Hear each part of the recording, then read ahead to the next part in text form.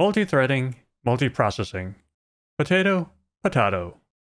Aren't they the same thing? Although they sound very similar, multi-threading and multiprocessing are in fact very different. So, what's the difference? Well, let's find out. Welcome to Doka.jl, where I explore the vast Julia wilderness and turn my discoveries into wholesome Julia tutorials. For today's tutorial, I will be using the Julia documentation on multiprocessing and distributed computing as a reference. Like multi-threading, multiprocessing is a form of parallel computing that can be performed on most modern computers. Multi-threading means running a single process across multiple threads. Multiprocessing means running multiple processes either on a single computer or across multiple computers. In order to get a better idea between a single process running in series compared to multiple processes running in parallel, let's take a look at a simple demonstration. I think the best way to introduce the subject of multiprocessing is to take you through a standard sales pitch for why you should use multiprocessing. Don't worry about typing in this code for now. All of my code is available in my GitHub repository. So here's the pitch. If one worker needs to repeat the same task 10 times, then it takes that worker 10 units of time to complete all of the tasks.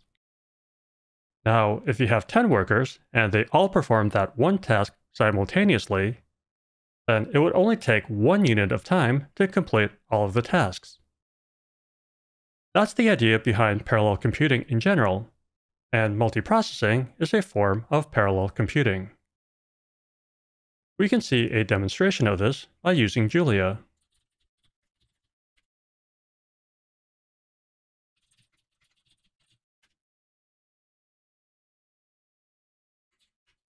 The Julia tools for multiprocessing can be found in the standard library named Distributed.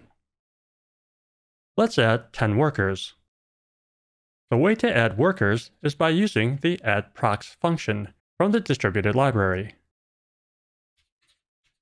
Now, let's model the performance of one worker performing 10 tasks in series. A sleeve function is a placeholder for some unidentified task that takes 1 second to complete. The endProx function is from the distributed library, and it returns the total number of processes available. More on this later. Let's run this code a couple more times, and then record the time in a separate text file.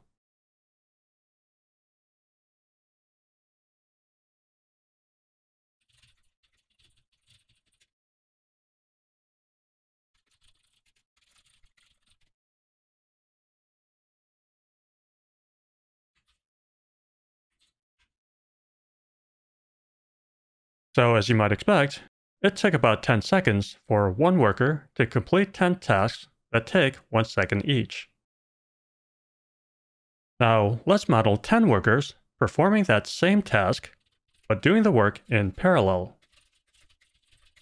You can do that by using the @SpawnAdd macro from the distributed library. The @Sync macro is used here to ensure that Julia waits for all of the tasks to be completed before returning the time. Again, let's run this code a couple more times, and then record the time.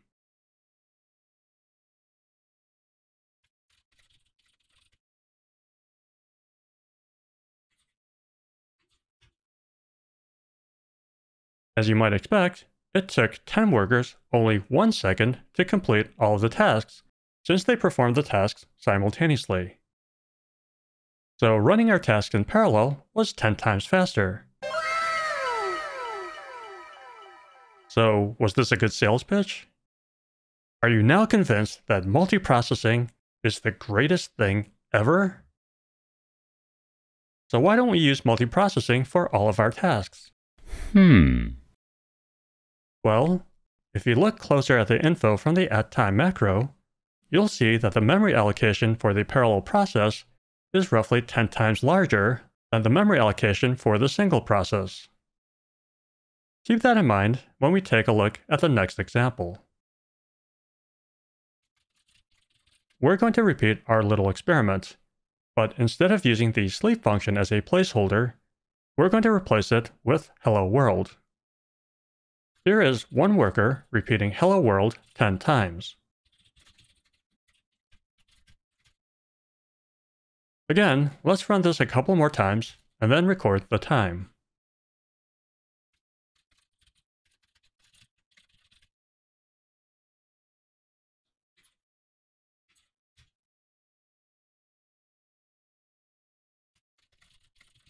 Now, here are 10 workers, all saying hello world at the same time.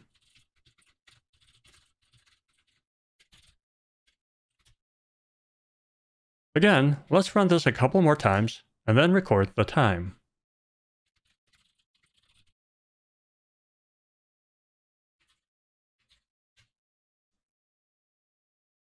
Shockingly, running this code in parallel is actually slower than running this code in series. Also, note that the memory allocation for the parallel process is roughly 10 times larger than the process running in series, just like before. My expectation for multiprocessing was that multiprocessing was meant to make my code run faster. But in reality, sometimes it does, and sometimes it doesn't. Now that I've ruined my own sales pitch, let's get into more detail about what multithreading is versus what multiprocessing is, so that we can get a better understanding of how to use these tools. Multithreading and multiprocessing are both forms of parallel computing. Multithreading is parallel computing on a micro scale, while multiprocessing is parallel computing on a macro scale. The motivation behind multithreading is speed. The motivation behind multiprocessing is flexibility and scalability. Multithreading is for a single process that's split up into tiny pieces with shared memory, and then run through multiple threads simultaneously. As the name suggests, multiprocessing is for multiple processes, each with its own memory and running independently and simultaneously. In multiprocessing, a process may be single-threaded or multi-threaded. In multiprocessing, processes may be run on a single computer or run on multiple computers connected by a network. When multiple processes are run on multiple computers connected by a network, that's known as distributed computing. In distributed computing, network computers may be located in the same room, or they may be scattered in different cities around the world. A special form of distributed computing is known as cluster computing. Historically, cluster computing meant a room full of consumer-grade computers that work together in order to enhance computational power. Today, cluster computing generally refers to a cluster of computer hardware components, like CPUs and GPUs, that are assembled in climate-controlled cabinets and connected by network cables. A special form of cluster computing is known as high-performance computing, or HPC.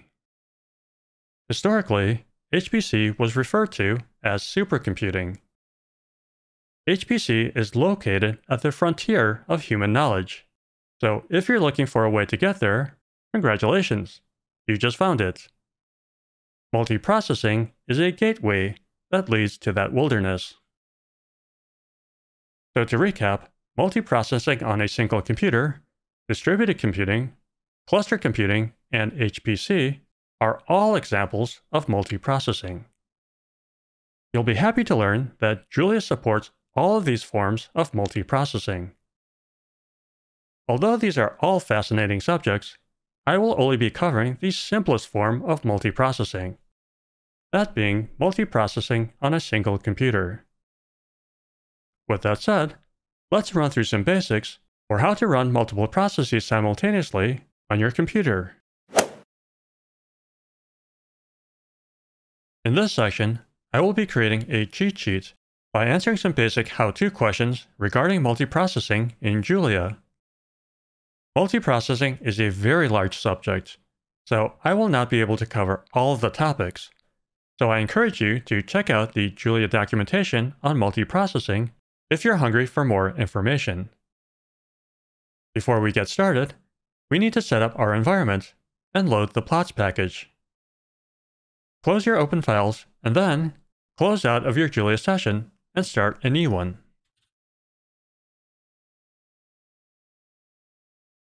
In the REPL, change your present working directory to the directory where you want to save your project environment. I'm using a folder named tutorial08/04, but feel free to choose your own project folder name. Enter the package manager, activate your directory, and then load the plots package.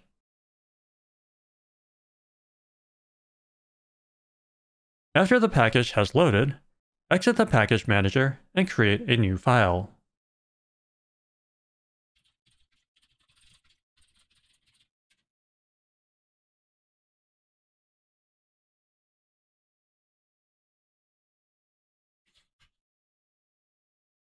All of the multiprocessing tools are housed in the distributed standard library. For multiprocessing, Julia uses a master worker model. The master process is process 1. The first worker is process 2. The second worker is process 3, and so on. You can add workers by using the add_prox function. Let's add 5 workers. You can see the number of active processes by using the endprox function. These 6 processes are like having 6 Julia REPLs open at once. Each process has its own memory, and each process is isolated from the other processes. You can see a list of the processes by using the prox function. In this vector, 1 is the master, and 2 through 6 are the workers.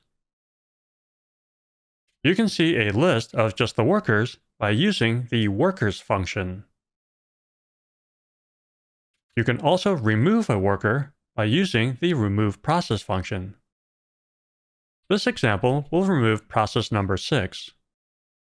You can remove any worker process, but you cannot remove the master process. You can call the same functions to view the processes and workers to see the updated information. I find it a little confusing that worker number 1 is process number 2, and that worker number 2 is process number 3. I can't tell you how many times that I made the mistake by assigning a task to process number 2, thinking that it was worker number 2. In order to help me keep track of the workers, I like to assign the vector containing a list of the workers to a variable, so I can just refer to a worker by using the appropriate index number from this vector. This way, I can refer to worker number 1 simply by using index number 1, and worker number 2 using index number 2, and so on. You may not have this problem, so this is, of course, completely optional. You can assign a task to a worker by using the add_spawn_at macro, followed by the worker, and then followed by the task. Be sure to use the add_spawn_at macro and not add_spawn. In this case, we're assigning worker number 1 the task to generate a 3x4 matrix filled with random numbers. Notice that this did not return the matrix. Instead, it returned a data type called a future. A future is a promise that the worker will complete the given task at some undetermined time in the future. If you want to see the result of the task, you need to ask for it by using the fetch function.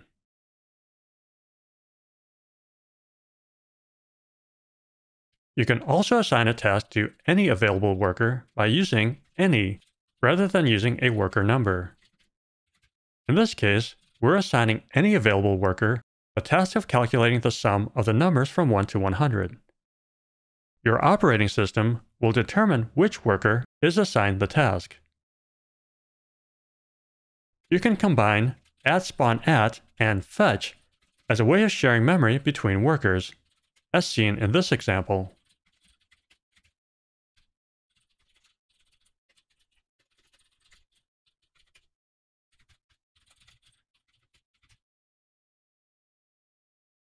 Since each worker is like a separate instance of a Julia REPL, all of the workers have access to Julia base, but they do not have access to the standard libraries. If you want a worker to use a Julia standard library, then you need to give them access to it. You can give all of the processes access to a standard library by using the @everywhere macro. In this example, we're giving all processes access to the statistics library, and then assigning worker number 4 the task of calculating the mean value of 100 random numbers. If you prefer, you can grant access to the shared library to a specific worker by including the worker's process ID along with the @everywhere macro. In this example, we're granting worker number 1 access to the linear algebra standard library, but no other worker will have access to it.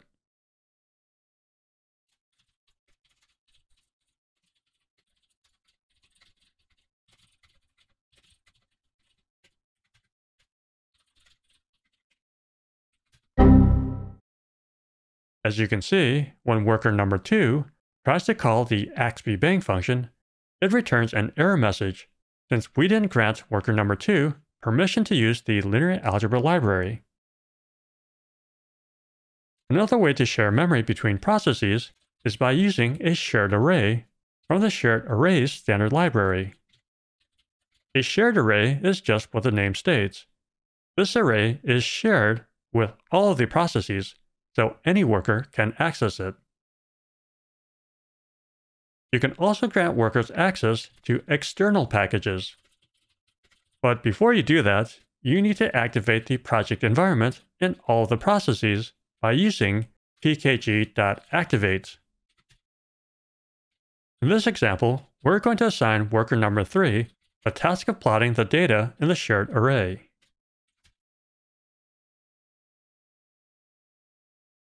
Pretty cool, right? Finally, let's take a look at how to use a module. When using multiprocessing, you'll probably want to create a custom module containing any functions you want to run.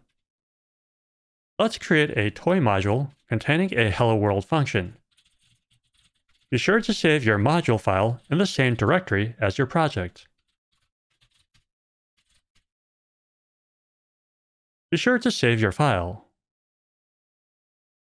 Back in the cheat sheet file, let's grant access to our custom module to all of the processes, and then assign worker number 4 the task of calling our custom function.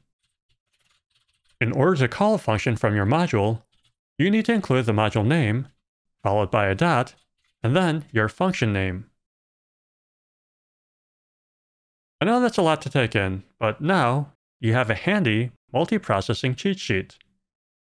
If you didn't catch all that, don't worry. You can find all of my code in my GitHub repository. There's a link to it in the description below. In order to reinforce what we just covered, let's work on a little multiprocessing project. For this demonstration, we're going to grab bits and pieces from the cheat sheet that we just created in order to show how flexible and how scalable multiprocessing can be.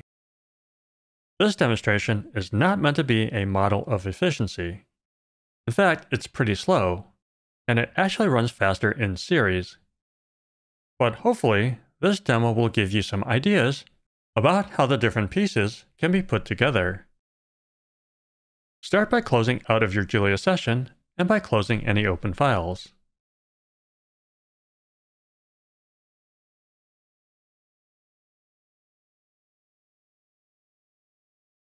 Launch a new Julia session and change the working directory to your project directory, and then activate it using the package manager. Now let's create a new module file named myfunctions.jl that will contain some tasks that we want to run in parallel using multiprocessing. Be sure to create your module file in your project directory. These task functions will take data as an argument and then use that data to perform different calculations with it.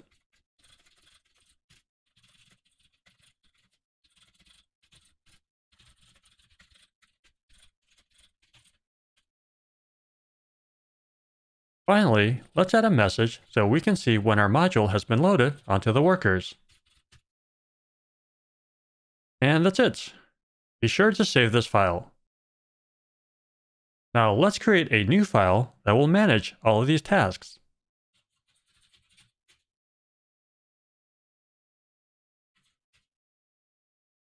For now, let's just type in the code. We'll execute the entire file after we finish writing our code. Let's start by adding 4 workers.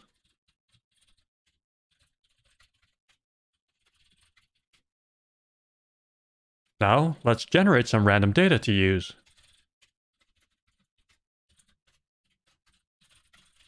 A shared matrix is just an alias for a shared array.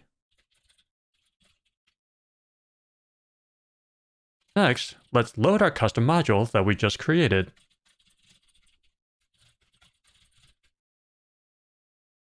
Let's also grant all workers access to the plots package.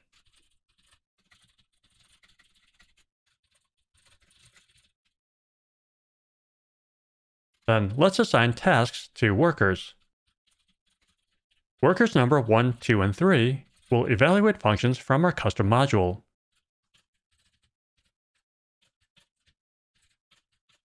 While worker number 4 will plot some of the data from the shared matrix.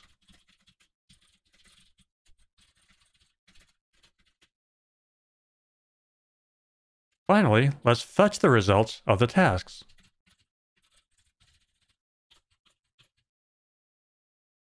And that's it. I'm going to dock the REPL next to my editor so I can see what's going on. You can execute the entire file by using Alt-Enter.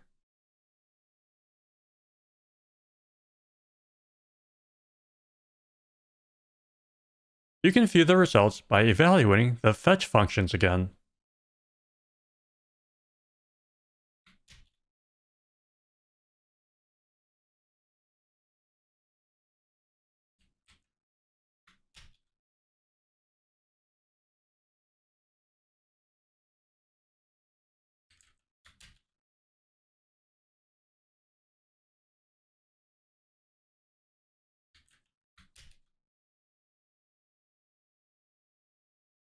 Pretty cool, right?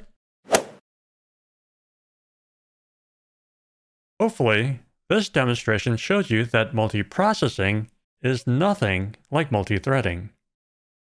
You can use multiprocessing in many different ways, and if necessary, you can use it to scale up your projects to a global scale. In theory, you can launch hundreds of processes across hundreds of computers located anywhere in the world. These processes can be related, or they can be separate, like in our demonstration. Multiprocessing provides you with the building blocks to help you construct very large, very complex projects. The thing to keep in mind is that launching a new process takes a lot of overhead, since each process maintains its own memory. Because of this, it may not be worth it for smaller projects. But once you reach a point where one computer is no longer sufficient to keep up with your needs, that's the time to revisit multiprocessing. Multiprocessing also serves as a gateway to high-performance computing. So even if you don't need it now for your smaller projects, learning how to use multiprocessing provides you with a solid foundation for what may lie ahead on your path to discovery. If you made it this far, congratulations! If you enjoyed this video, and you feel like you learned something new, then please consider smashing that like button, leaving a comment, sharing this video, and subscribing to this channel. If you'd like to support the educational work that I'm doing, then please consider using the Super Thanks button. For ongoing support, please consider joining and becoming a channel member. Channel members get ad-free, early access to all of my new videos.